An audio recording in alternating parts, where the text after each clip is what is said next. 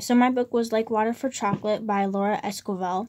And the significance of the title, Like Water for Chocolate, comes from Latin America and is a term that means to become very hot and angry. As is common in making chocolate, the water is brought to near boiling several times during the process. And in the same way, the main character Tita feels intense emotions that are symbolized through her cooking and the side effects. These emotions cause Tita to nearly boil over with rage or sadness several times throughout the story. For my author biography, Laura Esquivel was born September 30th, 1950, and is a Mexican novelist, screenwriter, and politician. Like Water for Chocolate was her first novel and became a bestseller in Mexico and the U.S. Esquivel thinks that the kitchen is the most important part of the house, inspiring her to write Like Water for Chocolate. Life events and Esquivel's joy for family recipes and her great-aunt helped her to develop Like Water for Chocolate. Esquivel wrote many other novels such as The Law of Love and Between Two Fires. Esquivel was born as the third of 4 children. Her father was a telephone operator and a homemaker, but died in 1999. Esquivel was trained as a teacher, but founded a children's theater workshop and wrote dramas and novels. In 2012, she was elected a federal representative for the Morena Party of Mexico. For much of the 20th century, Mexico flourished. As they created their constitution and won independence from Spain, many Mexicans felt pride and a sense of freedom. Culture flourished, and many art pieces were developed, such as music, novels, and paintings. However, after World War II, Mexico started to decline. Less art and culture was exported, and Mexican stocks lost value. The time that Like Water for Chocolate was written was the end of this decline, with a major party change in 1988, the same year that Like Water for Chocolate came out. The setting is a family ranch near the Mexico-U.S. border. Tita is the youngest daughter of the La Garza family and is charged to take care of her mother and is not able to marry until her mother dies. Tita has 2 older sisters, Rosara and Gertrudis. Tita grows up cooking with the housemaid and has quite a talent in the kitchen. This is largely because she was born in the kitchen and has supernatural cooking skills. Tita's emotions affect the quality, taste, and after effect of her food. The cultural significance and issues of Like Water for Chocolate. Mexican culture plays a huge role in Like Water for Chocolate. Mexican traditions, especially with food, come to develop the plot and the relationships between the characters. The matriarchal traditions cause the main conflict of the plot, and major social events are associated within cultural traditions and dishes of Mexico. 5 main character descriptions. The main character, Tita, is the youngest daughter of Mama Elena. She is forbidden to marry Pedro. Instead, she must take care of Mama Elena as per the La Garza tradition. The story focuses on Tita and how her relationship grows with Pedro throughout her life. Mama Elena is the widowed matriarch of the De La Garza family and owns the family ranch. She is shown as tyrannical and fierce, bitter from losing the love of her life. Pedro, Tita's true love. Since Tita was forbidden to marry, he marries Rosara to get closer to Tita. He secretly pursues Tita throughout the novel. Rosara, the second daughter of Mama Elena. She marries Pedro and has Roberto. Rosara moves to San Antonio in order to separate Pedro and Tita. Roberto dies as an infant and Rosara births Esperanza. Nacha, the ranch cook who takes care of Tita and teaches her to cook. Nacha is more of a mother figure for Tita and gives her most of the recipes found in the book. For the plot, each chapter of the book is dedicated to a month of the year, and each chapter contains a recipe that Tita uses. Pedro proposes to Tita, who is forced to reject him due to family tradition. He marries Rosara to get closer to Tita, but the wedding is ruined by the cake Tita prepares, as Tita's tears cause food poisoning. The oldest sister consumes quail with rose petal sauce and is whipped into a lustful state with a revolutionary soldier. Roberto is born to Rosara and Pedro, but Rosara is unable to produce milk, so Tita instead breastfeeds him. Mama Elena forces Pedro and Rosara to move to San Antonio, and when Roberto is removed from Tita's care, he dies. Tita has a mental breakdown due to Roberto's death and is sent to an asylum. She meets Dr. John Brown and is healed back to health after she returns to the ranch, but is rejected by Mama Elena. Not long after, Mama Elena is found dead by overdosing on a strong emetic she took in fear of poisoning from Tita. This frees Tita, who accepts the marriage proposal of Dr. John Brown. Pedro and Rosaura have Esperanza and return to the ranch. Pedro makes love to Tita despite her engagement, and Tita is pregnant with Pedro's child.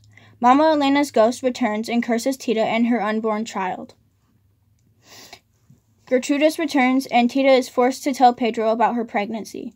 John Brown returns from a trip to the United States, and when he finds out about the pregnancy, he tells Tita she must choose for herself who she loves. Years pass, and Esperanza is to be married to Dr. John Brown's son. Rosaura had died, freeing Esperanza from the curse of the De la Garza family. On the first night with Pedro, both feel love so intense that they are led to the afterlife. Wanting to be with Pedro, Tita eats her own inner fire, and the union causes a fire to the ranch. The only thing left is Tita's cookbook.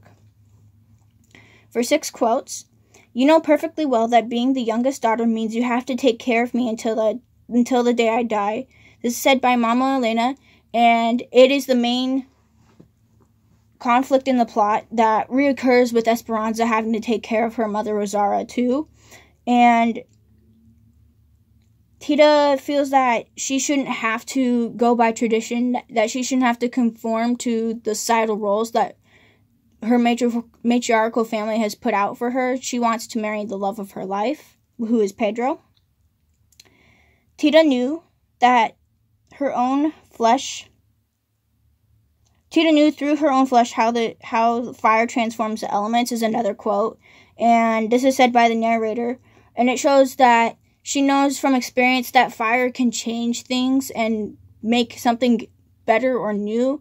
And this is part of the reason why at the end of the story she eats her own inner fire, because she wants to become someone else and to be better than she was and to have a life that she wants with Pedro, even if it's in the afterlife. Another quote is, "Tita was literally like water for chocolate. She was on the verge of boiling over." This is also said by the narrator, and it just points out that Like Water for Chocolate is the title of the book, and that it represents Tita's emotions boiling over and how they affected her cooking. In especially Mexican tradition, cooking is very important. Another quote is, "Some things in life shouldn't be given importance if they don't change what is essential." This is just a quote that stuck out to me because you should prioritize things in your life, and Tita had to learn how to prioritize her love and who she loved the most. Another quote is, "I've never needed a man for anything, all by myself. I've done right with my ranch and my daughters. Men aren't that important in this life." And this just highlights the matriarchal society that the De la Garza family follows in the ranch, and how the curse of the family is that the youngest daughter has to take care of the mother until she dies. And so that's why Mama Elena feels that women are superior to men. And the last quote is, "Anything could be true or false depending on whether one believed it."